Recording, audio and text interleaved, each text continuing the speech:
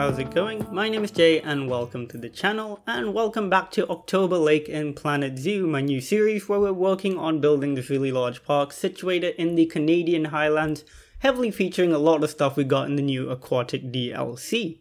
That sounds good to you? Please do consider leaving a like on the video if you did like today's video, and of course do subscribe if you want more Planet Zoo content. Now with that intro out of the way, I just want to say Happy New Year to everyone. This is the first video of 2021. Let's hope we've got a better year ahead of us.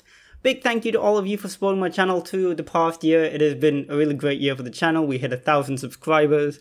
Been a really fun journey, and honestly, playing Planet Zoo and making these videos kind of kept me sane throughout most of the year. So big thanks to everyone who's been along for this journey.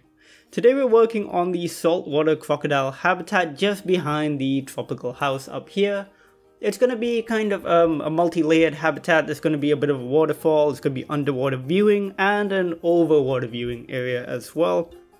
And it's been quite a fun build this, though I had some issues with my computer like halfway through this and I was really scared that I lost all the footage.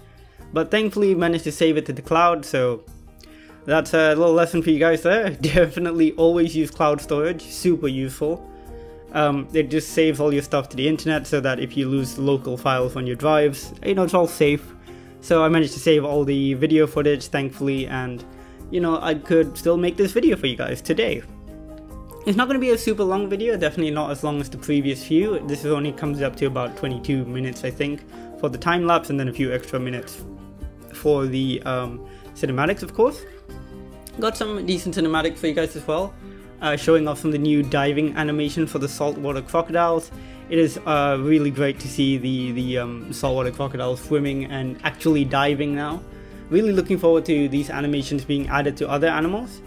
For example, the gharials, I think as some of the most aquatic crocodiles, I think the gharials absolutely will benefit so much from the diving animations. I can imagine it's going to look so good for them. It looks really great for the salties here. I think they look absolutely fantastic. So with the saltwater crocodile, one interesting thing that I've noticed is this is one of the first animals where I built more than one habitat for on the channel, if I'm not mistaken. The gharial was another one where I built 2 habitats for it on the channel, but there are not many animals which have done more than one habitat. The doll sheep is one because I did one for Sandbox and one for my previous park as well, but really not that many that I can think of. There are plenty of animals which I really haven't even built a habitat for like ever on the channel, which I'm hoping to explore with this park. For example, I've never built, as far as I can tell, I don't think I've ever built a bear habitat like for any of the bears besides the polar bear on the channel. So I'd like to do that in this park. I think I'm going to use well, a few of the bears at least, because I think this park really suits the bears. Maybe the Formosan black bear, the grizzly bear, all of them honestly look pretty cool. I'm happy to use any of them. Just a quick note, like bears in captivity don't always do the best because again they are apex predators, very large apex predators. Like polar bears, not great in captivity. Some of the other bears can do a little bit better. I know sun bears do a little bit better than some of the others. But yeah, we will definitely check those out and we'll talk more about bears and stuff like that in captivity when we do those videos of course. But today we're doing the crocodiles, so let's get back onto that topic. The saltwater crocodiles of course I've done nearly 3 times now on the channel actually, probably the most out of any animal so far, because we did them for Boomy Reptile Sanctuary, we did them for Sannikov Land, and now we're doing them here. This of course however is the first time they'll have the diving animations, which makes a big difference. They look really good in this habitat diving, I think. You'll see them do that later.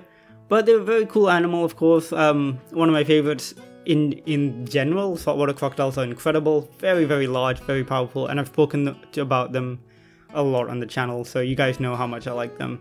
They're just really cool animals and there's a lot to talk about with them. Especially in captivity, I think they do okay. Crocodiles in general do alright in captivity as long as you give them enough space and you keep them from being overcrowded. Sometimes zoos overcrowd crocodile habitats and put in too many crocodiles, and that can be quite detrimental to their health. Because crocodiles, like some crocodiles do okay in big groups, like the Nile crocodile. If you've seen documentaries in like the Serengeti and stuff, they do congregate in rivers in huge populations. They don't necessarily benefit from it, but they don't have like a you know, too many detrimental effects besides like the occasional like territorial battle and stuff like that. But animals like the saltwater crocodile is almost completely solitary. They don't really congregate very often, and if they do, it's only for specific reasons like mating. And they range huge distances out in the open ocean sometimes, and they won't see another crocodile for ages and ages. So, you know, they're like way out there. I should actually talk about what's going on screen besides just talking about crocodiles, as cool as they are. So on screen here you see we're just building a little bit of waterfall. I didn't want it to look like too powerful of a waterfall because it is not that big a body of water. So I kept it relatively like tame. I put in a lot of rocks to make it look like the water is kind of like trickling through almost. The rocks, again, using a lot of these faux rocks, they're brilliant. Instead of going for black for the shadows of the rocks, I went for a dark green so the rocks look a little bit mossy. And using the water effects here to make it look like the water is streaming into this larger pond here, which is of course where the crocodiles will be. Oh, and speaking of which, today we're not actually just doing the crocodiles. We're going to have a couple exhibit animals inside the Crocodile Gallery at the bottom there where the paths are. So we'll see those as well. You can see right now I'm using the aquatic path, which I'm not that big a fan of. I love the railings of this path, but I'm not a fan of the path itself. I think it's too heavily themed. It would be great for an aquarium, I think, but I just, for my personal builds, I don't think it's going to be very useful. So what I do with them is, of course, I just put them down, turn on the railings to use the railings, and then cover it up with some wood or like a flat piece of some sort. Using a lot of bamboo here, I think it looks really good. And using some of these wood fence pieces to act as kind of like a grate to prevent things from spilling through the waterfall, like to catch leaves and stuff like that. So, you know, I think that looks pretty nice. The bamboo suits this area so well. I think, like I've said this in the previous episode, but bamboo is so versatile. Like, I think it's one of the few plants in this game that works with almost all the biomes. It works with taiga, it works with tropical. It even works with grassland and temperate biomes quite well. So I think the only ones it wouldn't really work for are the desert and tundra biomes, but otherwise you can use bamboo, I think, in any of your builds and it would fit pretty fine. Using more of those diamond leaf willows, those are also like a common theme throughout this park. I also use some of those yellow trees, I think the yellow aspens, can't remember the name exactly, but they work really well. Here I'm adding some enrichment items. The mud pit is always essential for me. I think it's a really cool addition. The mud looks really good, just using some rocks to blend it in. And if you notice, I put a little sprinkler in the middle of that waterfall area as well, so the crocodiles will be drawn to it. Eventually I have to actually get rid of some of these rocks because the crocodiles can't climb over them super easily. So that's something I had to do as well.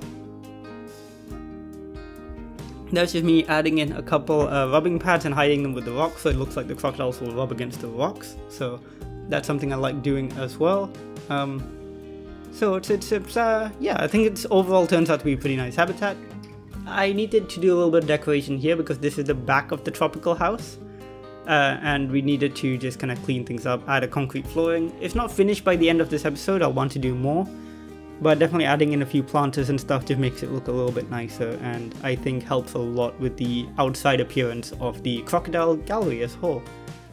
Now I'm starting to work a little bit on the depth here because I realized it wasn't deep enough for the crocodiles. So if you might have seen some of the other Planet Zoo content creators, their videos, they've kind of explained how the diving system works. And that is you need an average depth of more than 4 meters for diving to work.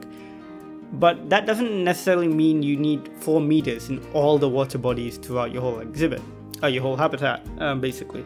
All you need is essentially enough deep water where the average is below 4 meters so that they will be able to dive even in the more shallow areas. So like there are lots of areas here where it's shallow but the crocodiles can still dive down there, and that's because the average is now below 4 meters. So that's kind of how it works, and that system I think works pretty well because then you can have animals diving in some of the more shallow areas as well.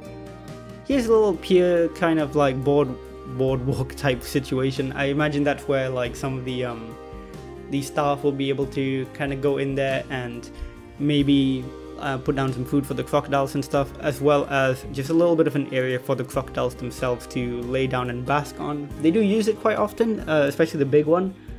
We do have 3 crocodiles in here by the end.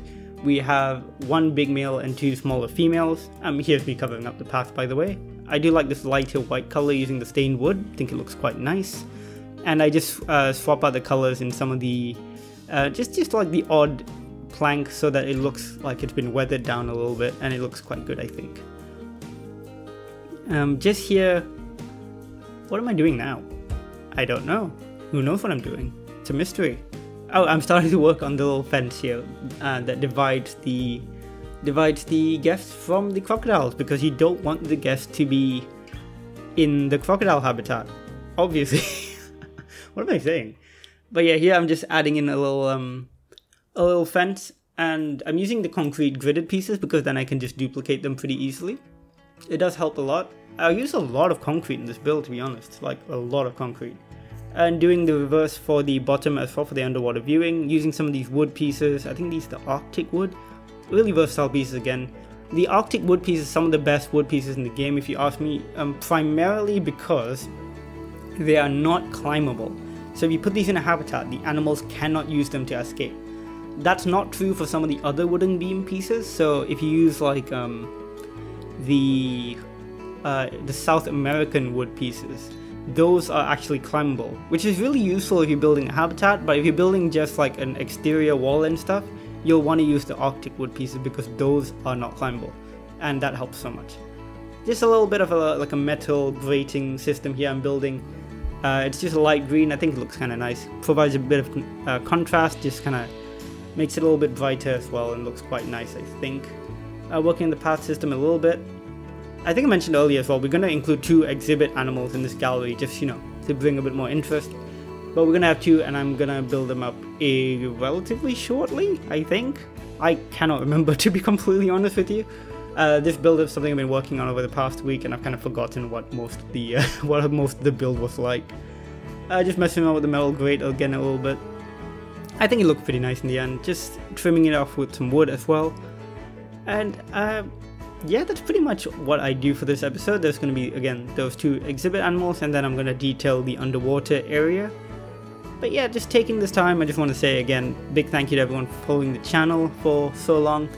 And ever since we hit 1,000 subscribers, we've been growing pretty quickly. Like we're already at like 1,060, 1,070 maybe. It is pretty high. Like it is growing way faster now that we've actually hit that. Yeah, 1,065, that's crazy, I just looked it up. So big thank you, love having all of you on board. And those of you who are new, we also have a Discord server, you can check that out in the description below, feel free to join and just chat. Like, it's a very chill server, like you can just chat about anything you like really, talk about animals, talk about the zoo, Planet Zoo, talk about my zoos, talk about your zoos, literally anything, it's very chill. But yeah. I do feel like I've been talking very quickly today, so I'm going to try and slow down a little bit. Here's me just making some planters on the side here as well.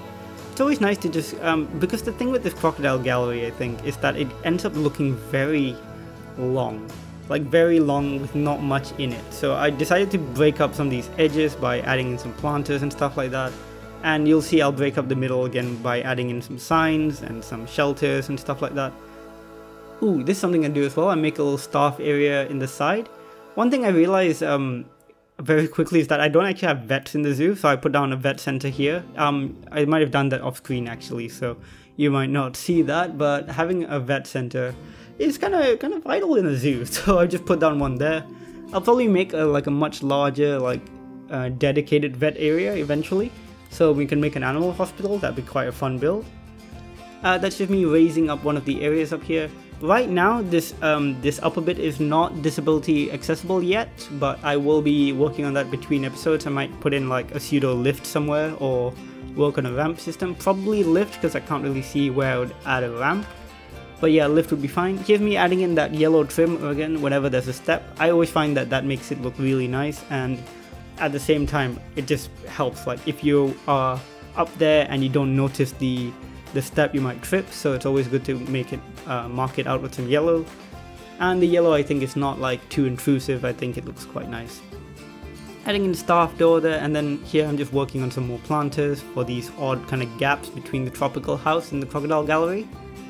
I think having these planters really does add quite a decent amount of you know, a bit of interest and helps hide a lot of the imperfections, so to speak, like the path curves and things like that. And we can add in some of the trees and things like that to make it look quite nice. Here I'm adding a little bit of a picnic area on the side, just making this whole area a bit more of a platform, and then adding in these nice metal picnic tables.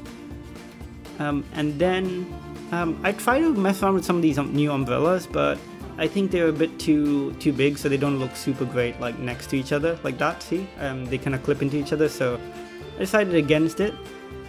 Here I'm adding an education thingy, and then this is where I start working on the exhibit. So we're going to do 2 exhibits, one for the blue-tongued skink and one for the Gila monster. So these are both lizards, both really interesting lizards, and I thought they kind of fit the area because they're both quite like, I wouldn't say armored, but they both have really knobbly thick skin, which does protect them from predators and stuff. And kind of gives you that vibe of like, oh, you know, it kind of fits with the crocodiles because they are also knobbly and bumpy and, you know, tough animals. Adding in some wood and stuff like that to kind of go with the slightly more arid theme. They're pretty cool lizards, these two. One cool thing that you might not know is that lizards are, like, a lot of people think that crocodiles are like, you know, they're just reptiles, they're probably pretty closely related to lizards. But they really aren't. Crocodiles, in fact, are very distantly related to lizards, and if I'm not mistaken, the crocodiles are more closely related to birds than they are to lizards and other reptiles, which is kind of crazy to think about. But that's also because, you know, birds are reptiles, and don't get me started on that whole topic because I will talk for hours about how birds are reptiles. But yeah, so that's a pretty interesting fact. That's for you guys to know, is that crocodiles aren't even that closely related to lizards.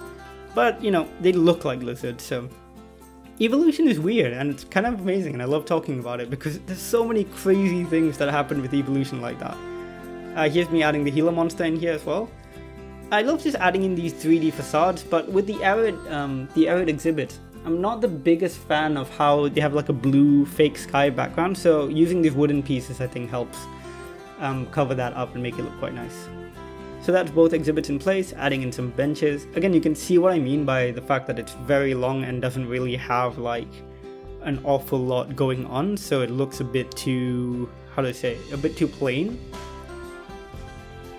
But adding in the benches and stuff like that really does help. And just me tweaking the roof a little bit for the tropical house because it does extend a bit too far in. I end up pulling it back a bit and making the roof extension just a tiny bit shorter, and it does help. Helps clear up that whole thing. Here's me experimenting with some lift ideas, but I will do it off screen instead because it does take a little bit of time, and I just want to like mess around with it and see what works best. Just adding in a roof over the staff center over here. Again, very basic staff center, there's nothing too fancy about it. But whenever you have a big flat roof, it's always worth adding a second layer just to add some interest and to break it up a bit because they do tend to look very samey very quickly. So adding in a second layer like this really does help just bring in a bit more interest. And I think it just looks good. Adding in some windows and stuff like that just to, again, bring more interest into it, some pillars. Like buildings like this, they do look a bit like boring after a while, so it's always worth just taking a bit of extra time to make them look slightly more interesting, even if it is just a tiny bit.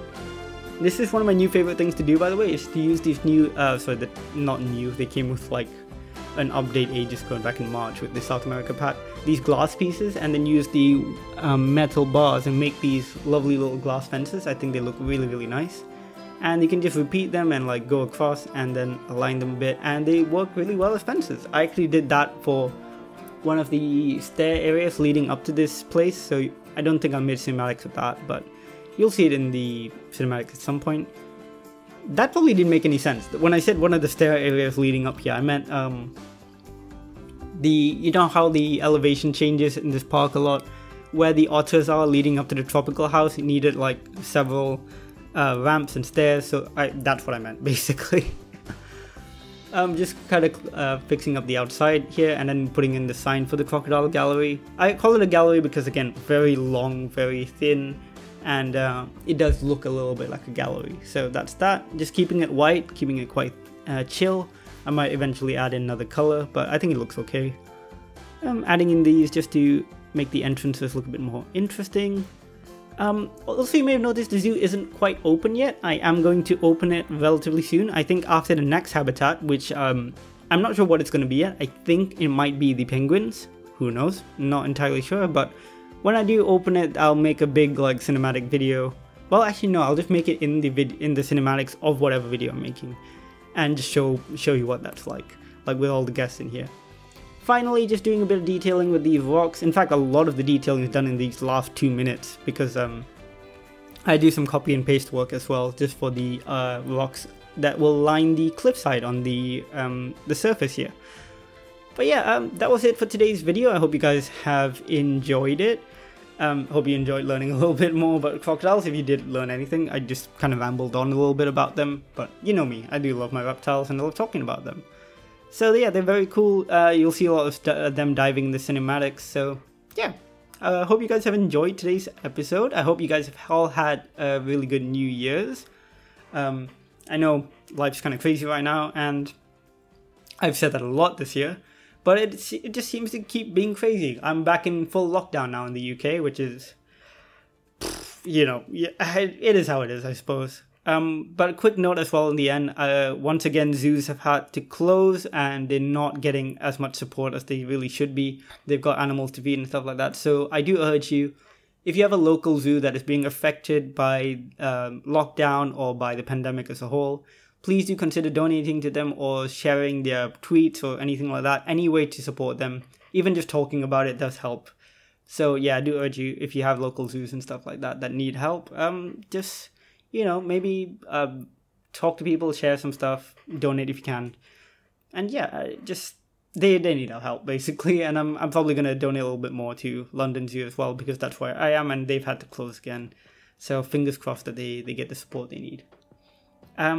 Yeah, with all that said, I didn't want to end on too sad a note, but I thought it was important worth saying. But yeah, thanks so much to all of you for watching, of course. Thanks for supporting the channel throughout 2020 and hopefully throughout 2021. Like the video if you did like it, comment down below, tell me what you think, and of course subscribe to see more Planet Zoo content. And as always, I'll see you in the next one. Bye guys.